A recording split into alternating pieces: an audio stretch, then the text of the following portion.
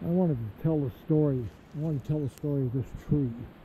It's a cherry tree, very nice cherry tree, and it has been girdled by beaver activity. The beaver came up here many years ago, and they chewed that beautiful, nice tree and girdled him, almost killed him, but not quite, because there was a poison ivy vine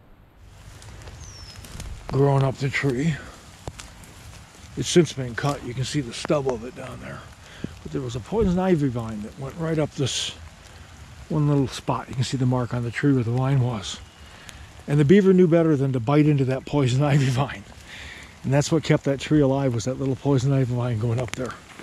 And the tree is still alive. He hasn't leafed out too much this year, but oh yeah, he's leafed out. But he probably will fall over someday, and when he does fall over, unfortunately, we will cut him into boards, because he's nice and straight. He's not huge, but we'll get some nice material for furniture building out of that. And it's a fun story about the poison ivy vine protecting the tree from the beaver.